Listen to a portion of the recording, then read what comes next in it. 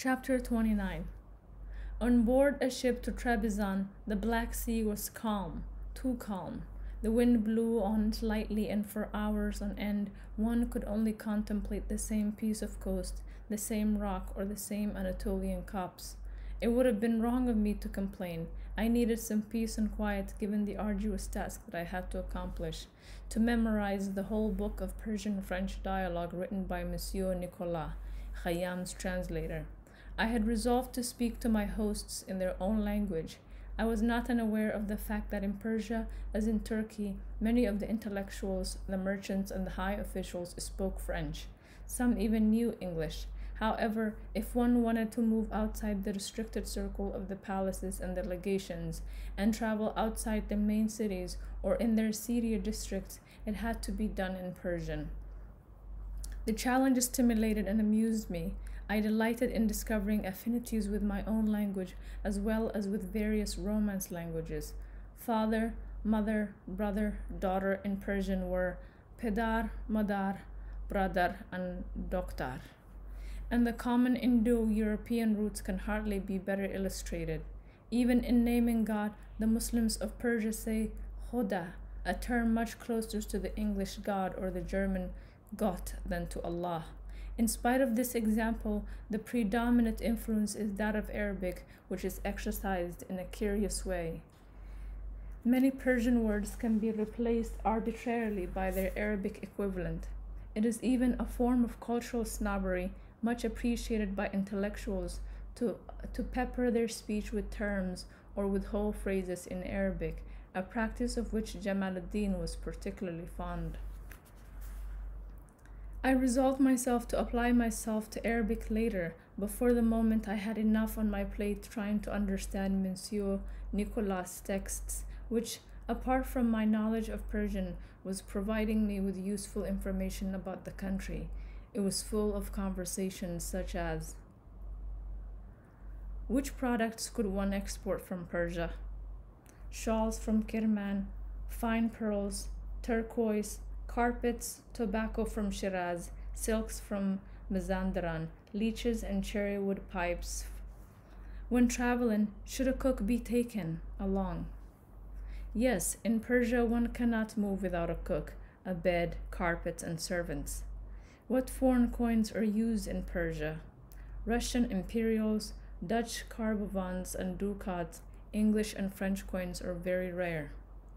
What is the current king called? Nasruddin Shah. It is said that he is an excellent king. Yes, he is extremely benevolent to foreigners and extremely generous. He is highly educated with a knowledge of history, geography, and drawing. He speaks French and is fluent in the Oriental languages, Arabic, Turkish, and Persian. Once at Trebizond, I took a room in the Hôtel d'Italie, the only hotel in town, which was comfortable if one could but forget the swarms of flies which transformed every meal into an uninterrupted and exasperating gesticulation. I resigned myself to imitating the other visitors by employing for a few meager coins a young adolescent whose job was to fan me and keep the insects away. The most difficult thing was convincing him to get them away from my table without squashing them before my eyes, in between the dolmas and the kebabs. He obeyed me for some time, but as soon as he saw a fly within reach of his fearsome instrument, the temptation was too great and he would swat. On the fourth day, I found a place on board a freight steamer running the Marseille-Constantinople-Trebizond line. It took me as far as Bayram, the Russian port in the east of the Black Sea, where I took the Trans-Caucasian Railway to Baku on the Caspian Sea. The Persian consul there received me so warmly that I hesitated to show him Jamaluddin's letter. Would it not be better to remain an anonymous traveler and not arouse any suspicions? However, I was beset by some scruples. Perhaps the letter contained a message concerning something other than myself, and I therefore did not have the right to keep it to myself. Abruptly, I thus resolved to say, in an enigmatic way, "We have perhaps a friend in common." I took out the envelope. The consul opened it carefully. He had taken his gold-rimmed glasses from his desk and was reading when I suddenly noticed that his fingers were trembling. He stood up, went over to lock the door to the room, placed his lips to the paper, and remained so for a few seconds as if in contemplation. Then he came over to me and held me as if I were a brother who had survived a shipwreck. As soon as he had managed to recompose his expression, he called his servants and ordered them to fetch my trunk, to show me to the best room and prepare a feast for the evening. He kept me there for 2 days, neglecting all his work in order to stay with me and question me ceaselessly about the master, his health, his mood, and particularly what he was saying about the situation in Persia. When it was time for me to leave, he rented a cabin for me on a steamer of the Russian Caucasus Mercure line. Then he entrusted me with his coachman, to whom he gave the task of accompanying me to Kazvin and to stay at my side as long as I had need of his services. The coachman immediately proved to be extremely resourceful and often irreplaceable. It was not I who would have to know how to slip some coins into the hand of that proudly mustached customs officer so that he would deign to leave his kalyan pipe for a moment, to come and inspect my huge Wolseley. It was the coachman again who negotiated with the roads administration for the immediate provision of a 4-horse carriage, although the official was imperiously inviting us to come back the next day, and a seedy innkeeper, who was most apparently his accomplice, was offering us his services.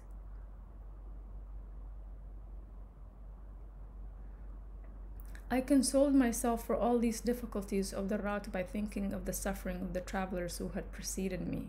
13 years earlier, the only way to Persia had been the old caravan route, which started at Trebizond and led toward Tabriz through Erzurum, with its 40 staging points taking 6 exhausting and expensive weeks, and which was sometimes truly dangerous owing to the incessant tribal warfare.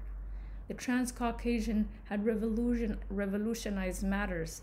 It had opened Persia to the world, and one could reach that empire with neither risk nor major discomfort by taking a steamer from Baku to the port of Anzali. Then it only took 1 more week on a road suitable for motor vehicles to reach Tehran.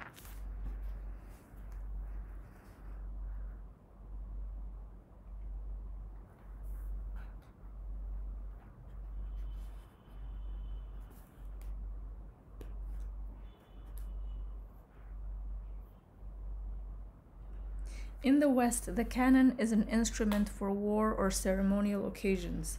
In Persia, it is also an instrument of torture. If I speak of it, it is because I was confronted by the spectacle of a cannon which served the most horrific purpose as I reached the town limits of Tehran. A man who was tied and whose head was the only part of him visible had been placed in the large barrel. He had to stay there under the sun and without food or water until death came to him. Even then, I was told, the custom was to leave his body exposed for a long time in order to make the punishment an example, to inspire silence and dread in all those who passed through the city gates. Was it because of this first image that the capital of Persia exerted such little magic on me? In the cities of the Orient, one always looks for the colors of the present and the shades of the past. In Tehran, I came up against none of that. What did I see there? Thoroughfares which were too wide, linking the rich of the northern districts to the poor of the southern districts. A bazaar absolutely swarming with camels, mules, and gaudy materials, but which could hardly bear comparison with the souks of Cairo, Constantinople, Isfahan, or Tabriz. And wherever one's gaze alighted, there were innumerable gray buildings. It was too new. Tehran had too short a history. For a long time, it had only been an obscure dependency of Rai, the prestigious city of the scholars which was demolished at the time of the Mongols. It was not until the end of the 18th century that a Turkoman tribe, the Qajars, took possession of the area. Having succeeded in subduing the whole of Persia by the sword, the dynasty elevated its modest abode to the rank of capital. Until then, the political center of the country had been in the south, at Isfahan, Kirman, or Shiraz. That is to say, that the inhabitants of these cities had nothing good to say about the brutish northerners who governed them and whose lack of knowledge included even that of their language. The reigning Shah, upon his accession to power, needed an interpreter to address his subjects. Anyway, it seems that after that he acquired a better knowledge of Persia. It must be pointed out that he had plenty of time to do so.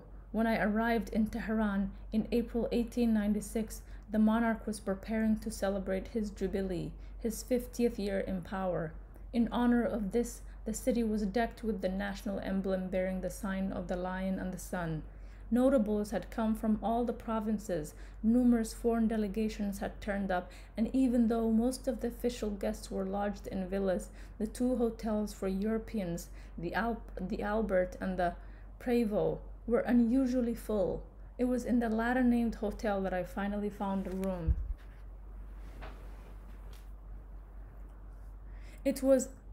I had thought of going straight to Faisal to deliver the letter to him and ask him how I could find Mirza Reza, but I was able to overcome my impatience. Not being unaware of the customs of Orientals, I knew that Jamaluddin's disciples would invite me to stay with him. I did not want to offend him by refusing, but nor did I want to take the risk of being caught up in his political activity, and still less in that of his master. I therefore checked into the Hotel Prévost, which was run by a Swiss man from Geneva. In the morning, I rented an old mare so that I could go to the American legation, a practical act of courtesy, on the Boulevard des Ambassadeurs. Then I went to see Jamaluddin's favorite disciple. With his slender mustache, his long white tunic, the majestic way he held his head, and a hint of coldness, Faisal corresponded on the whole to the image which the exile in Constantinople had drawn for me. We were going to become best friends in the world, but the contact was distant and his direct language disturbed and upset me, such as when we spoke of Mirza Reza. I will do what I can to help you, but I do not wish to have anything to do with that madman. The master told me that he is a living martyr. I replied, then it would be better if he were to die. Do not look at me like that. I am not a monster, but that man has suffered so much that his spirit is completely deformed. Every time he opens his mouth, he harms our cause. Where is he today? For weeks he has been living in the mausoleum of Sheikh Abdul Azim, prowling around the gardens or in the corridors between the buildings, speaking to people about Jamaluddin's arrest and entreating them to turn against the monarch, telling them of his own suffering, shouting and gesticulating. He never stops avowing that Sayyid Jamaluddin is the Mahdi, even though he himself has forbidden him to mouth such crazed utterings. I really have no wish to be seen in his company. He is the only person who can give me information about the manuscript. I know. I shall take you to him, but I shall not stay with the two of you for a second. That evening, a dinner was held in my honor by Faisal's father, one of the richest men in Tehran. He was a close friend of Jamaluddin, and even though he kept out of any political activity, he was keen to honor the master through me. He had invited almost 100 people. The conversation centered on Khayyam. Everyone was pouting forth quatrains and anecdotes, and there were animated discussions which sometimes veered off into politics.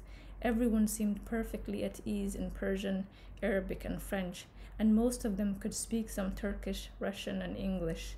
I felt all more ignorant, as they all considered me a great Orientalist and a specialist in the rubaiyat, which was a very great, or I would even say an extreme overstatement, but I had to stop contradicting it, since my protests were taken as a sign of humility, which, as everyone knows, is the mark of a true intellectual. The evening began at sunset, but my host had insisted that I arrive earlier. He wanted to show me the splendors of his garden. Even if he possessed a palace, as was the case with Faisal's father, a Persian rarely showed people around it. He would neglect it in favor of his garden, his only subject of pride. As they arrived, the guests picked up a goblet and went off to find a place near the streams, both natural and man-made, which wound among the poplars. According to whether they preferred to sit on a carpet of a cushion, the servants would rush to place one in the chosen spot, but some perched on a rock or sat on the bare ground. The gardens of Persia do not have lawns, which in American eyes gives them a slightly barren aspect.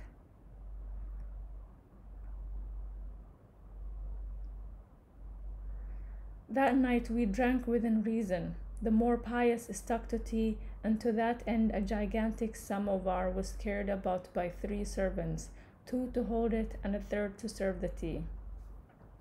Many people preferred araq, vodka or wine, but I did not observe any misbehavior, the tippiest being happy to hum along with the musicians who had been engaged by the master of the house, a tar player, a virtuoso on the zarb, and a flautist. Later, there were dancers who were mostly young boys. No woman was to be seen during the reception.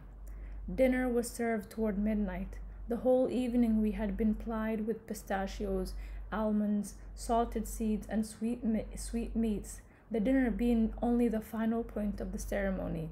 The host had the duty to delay it as long as possible, for when the main dish arrived that evening it was a javahar pilau, a jeweled rice. The guests ate it all up in 10 minutes, washed their hands, and went off. Coachmen and lamp bearers clustered around the door as we left to collect their respective masters.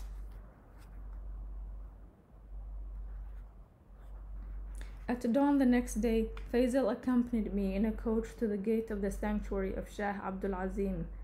He went in alone to return with a man who had a disturbing appearance. He was tall but terribly thin, with a shaggy beard, and his hands trembled incessantly.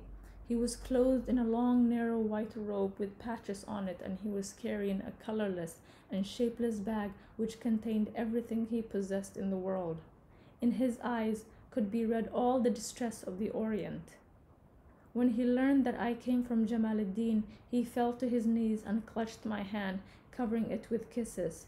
Faisal, ill at ease, stuttered an excuse and went off. I held out the letter from the master to Mirza Reza. He almost snatched it from my hands, and although it comprised several pages, he read it all the way through without hurrying, forgetting completely that I was there. I waited for him to finish before speaking to him about what interested me, but he spoke to me in a mixture of Persian and French that I had some difficulty in understanding. The book is with a soldier who comes from Kirman, which is also my town. He promised to come and see me here the day after tomorrow, on Friday. I will have to give him some money, not to buy the book back, but to thank the man for returning it. Unfortunately, I do not have a single coin. Without hesitating, I took out of my pocket the gold which Jamaluddin had sent for him, and I added an equal sum of my own. He seemed to be satisfied by that. Come back on Saturday.